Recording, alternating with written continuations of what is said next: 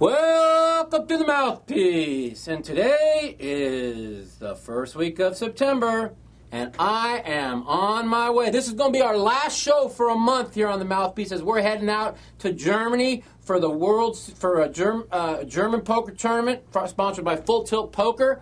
We're going to the World Series of Poker Europe on the 18th of September. I'll be coming back on October 3rd, so I'll be out of here. See you later. So we're going to talk about what I'm doing. We're going to be talking about my week in internet poker. It was a long week, which ended up coming out on top.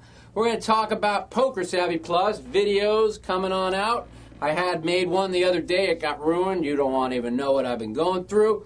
We're going to talk about my hand of the week, the main event on the World Series of Poker on ESPN that just started airing. We're going to talk about some things on there and whatever else. And your phone calls on the Mouthpiece.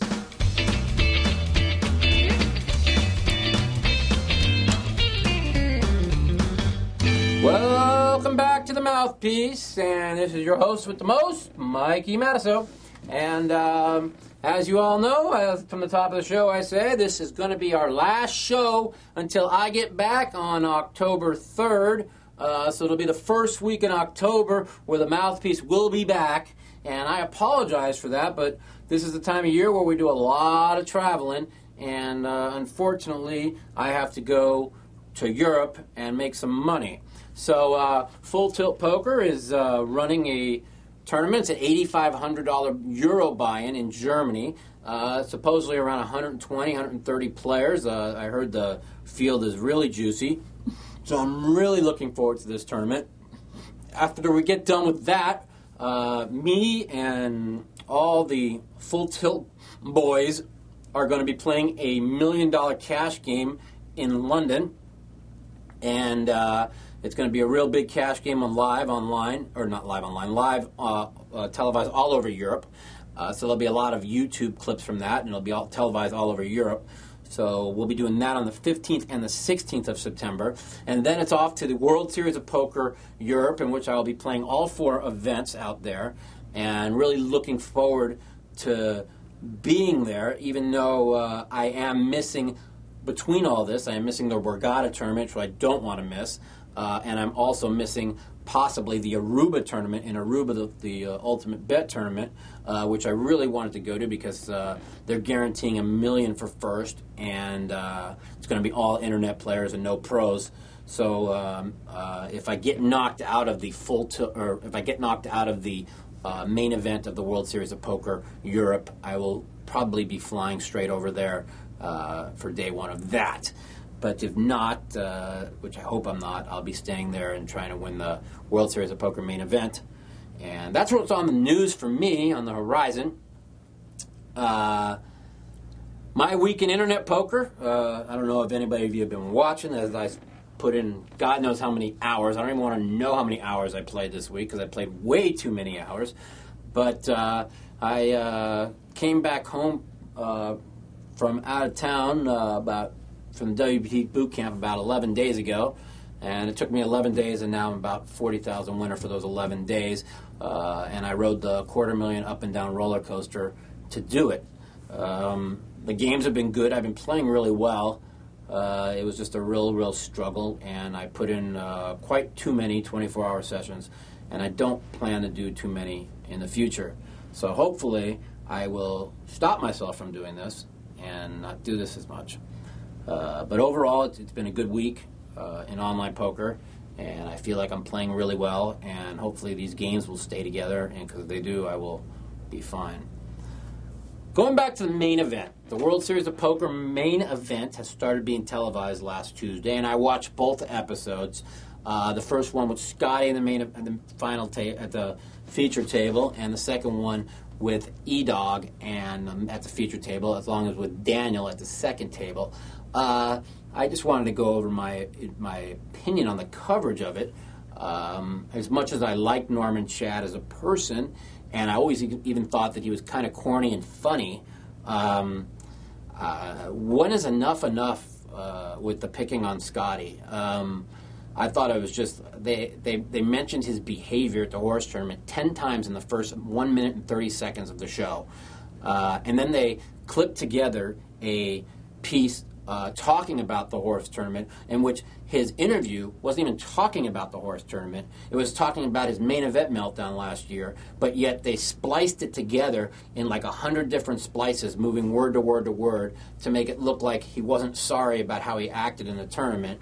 And then Norman Chad gets back on and says, "Oh, that doesn't sound like a guy that was really apologetic about how he acted." So I want everybody out there to know that that is some real low-life television reporting, to have to splice together an interview that didn't even happen and make it look like he didn't care. Scotty does care about his reputation. He does care how he acted. And like I said, he got drunk and he made some mistakes. Why harp and hold it against him? The whole show, they didn't need to do that, and I was kind of against that. Also leading back into the second episode, in which they talk about E-Dog. And once again, Eric is one of my very best friends. I love Eric to death, and I love Daniel to death. It just goes to show you like what ESPN goes out in the way to do. I mean, they try to make Eric into this hero, great super guy, which he is, a great super guy. And they try and make this. It's just amazing how they go out of the way to make somebody look and make another person look. I think it was kind of funny how they kept Daniel in the whole 1 hour of the show, which goes to show you what I was saying last week, is 13 and a half hours of coverage on Scotty. They put an hour and 20 minutes in of garbage. Daniel was out in the third hour of the main event, yet they put in a whole hour of coverage on Daniel and make it look like he was there to the end of the day, which was kind of stupid. And that's my assessment on ESPN National TV and how they make people look, and they can make people look any way they want. And lucky for me, they like me now, and they don't make me look bad. And I try to make myself look good to not look bad. So that's what's going on there with the main event. We're going to talk about Poker Savvy Plus, 7-day free trial, Mike the Mouth videos, Poker Savvy Plus. And this week I recorded a 4-hour play a tournament with Mike the Mouth Matusow, and also 4 hours of live Omaha 8 or better, which I found a way to record, save, download, and somehow, some way, it got erased. So I put in 4 hours of hard work for nothing. It got erased, and it sucks. So there's going to be more stuff coming out. Hopefully we'll be able to recover this tournament from Full Tilt and at least send that out. So I apologize for that, folks. Poker Savvy Plus, www.pokersavvyplus.com. The Hand of the Week is brought to you by FullTiltPoker.com. That's where I play poker. Poker Savvy Plus, that's where I make poker videos. And SkinIndustries.com, www.skinindustries.com. Buy some skin t-shirts. And my Hand of the Week will be my Bust-Out Hand of the Week on Full Tilt Poker's horse tournament Sunday night, in which I played 4 hours to find myself with pocket queens in the stud round. The king raises, the 9 called, I re-raise it. We were playing 1,500 and 3,000 blind. The king called the re-raise. I'm sorry, 8 and 1,600 blind, I'm sorry. And so he made it, raised it up to 800. He called. I made it 1,600. He called. To make a long story short, maybe it was 15 and 3,000. I'm not sure, but I found a way to get 17,500 in by 6th Street. On 4th Street, the 7 hit the 7 of diamonds. King 7 of diamonds. The 9 hit the 6. I hit a 4. King 7 of diamonds bet. The 9-6 called. I raised. The King 7 of diamonds called. The other guy called 5th Street. The other guy hits a 7. King 7 hits a deuce. I hit the queen. I got 3 queens. They check to me. I bet. Fold. The King 7 folded, which I thought he had a flush draw, which I'm happy to see him fold. 9-6-7 raises me. I re-raise. He called. 6th Street. He hits a king. I hit a blank. He checks. I bet. He check raises me all in. I think it was 3,000 or 2,400. I call with my 3 queens, and he flips over the 6, 7, 8, 9, 10. and I lost 17,800, which I was 12th in chips with 25 to go, and bubbled the tournament of where they paid 24 places. That's my hand of the week. Pretty disgusting way to go out on the bubble with 3 queens versus a guy that called 3 bets pre with 8, 9, 10 in stud high no suit. Wonderful. That's my hand of the week. Okay, everybody, let's light up the phone lines. Hit it. Welcome to the Mouthpiece. It's Mike. Hey, Mike. Scott calling you from Texas. How are you, brother? What's going on, man? Hey, I was talking with your brother earlier. We were talking about, I want to get your ideas on Scotty Wynn's behavior at that 50K horse. What do you think about that? Well, I basically, if you watched the show last week, I pretty much straightened out the way I felt about it, and that was it. I missed it. You got to go back to I talked about it on the show last week, and exclusively how I felt about it, and I also don't like how Norman Chad and ESPN portrayed him in the main event first day on Tuesday. How they spliced together an interview that wasn't even talked about in the horse tournament, and they just broke it into like 100 pieces to make it look like he was talking about the horse tournament, and they really smeared him even more. And I just think that that's just really sad TV that they have to go that far.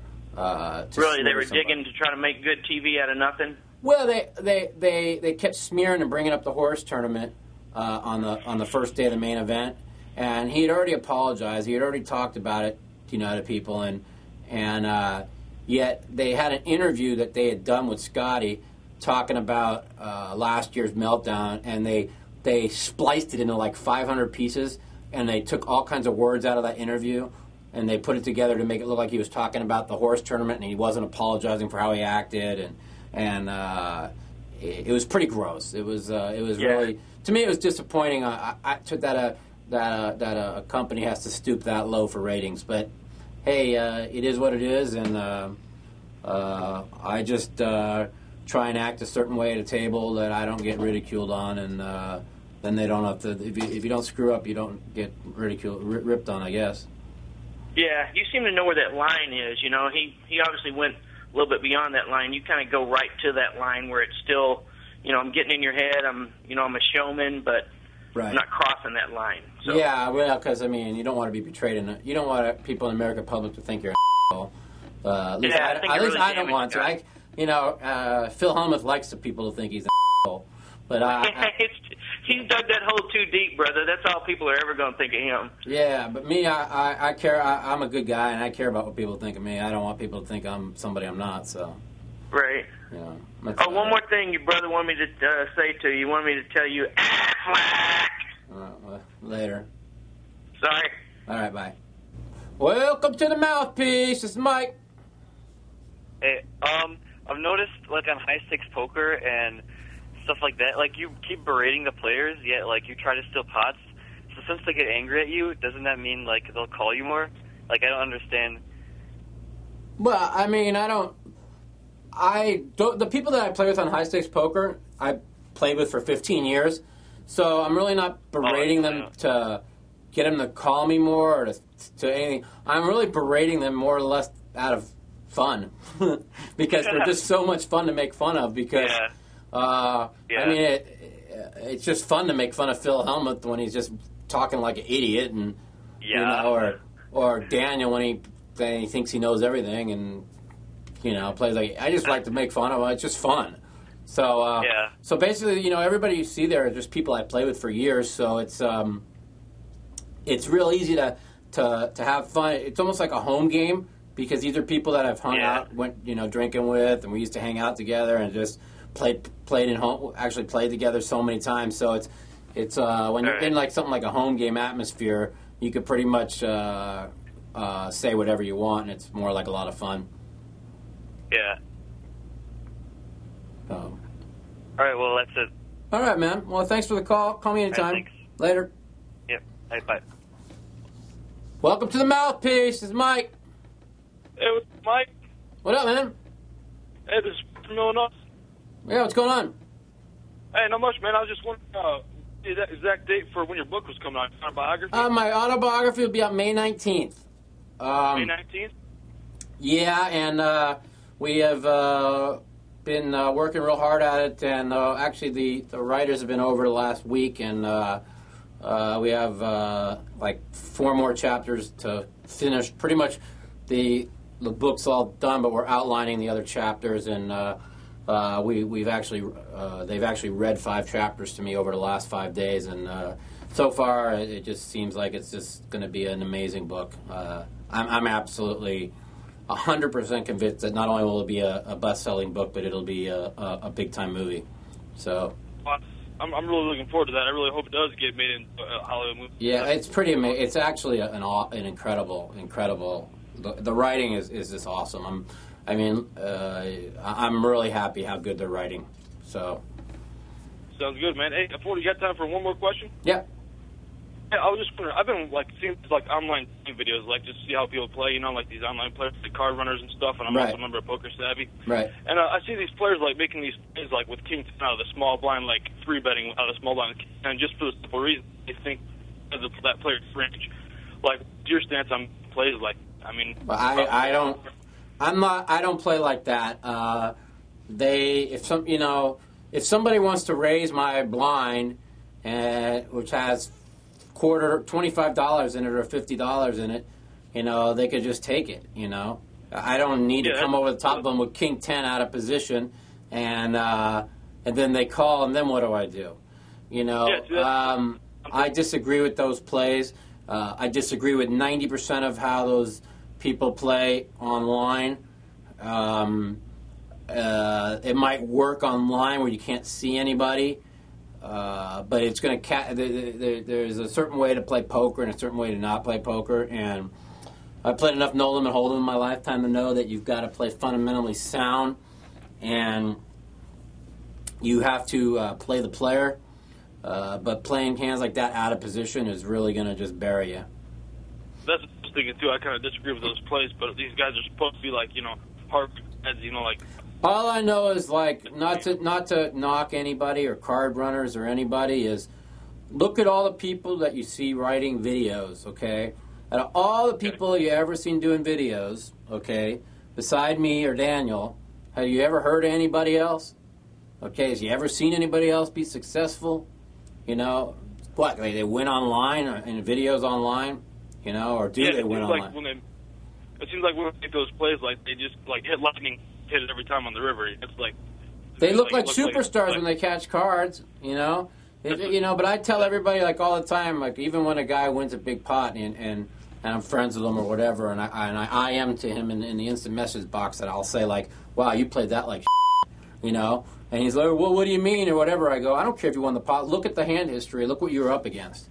So I always like to tell people, if you analyze your hand versus his hand, where you were pre-flop when you guys got 4 bets in or whatever, you were 2.5 to 1 dog or 2 to 1 dog or even 64%, you're a dog and you put all this money in. And so, I'm not a results orientated guy. I'm more of a, play correctly and good things will happen. And you watch so many people that are so results orientated.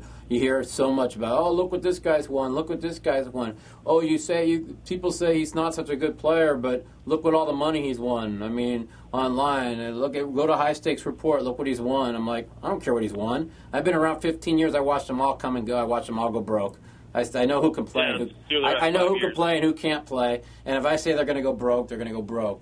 So, and I don't think I've ever been wrong on that. So, that's the bottom line. Okay. All right, man. I appreciate the call. Call me anytime. You got it. Bye. Bye. Well, I hope you all enjoyed our show today. Kind of a little bit disappointing, only getting 4 phone calls. I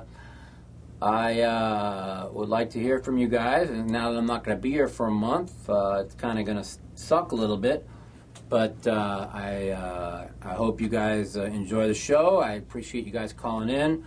And for all my fans out there, thank you so much. And this is Mike the Mouth Matusow from the Mouthpiece. We're out of here.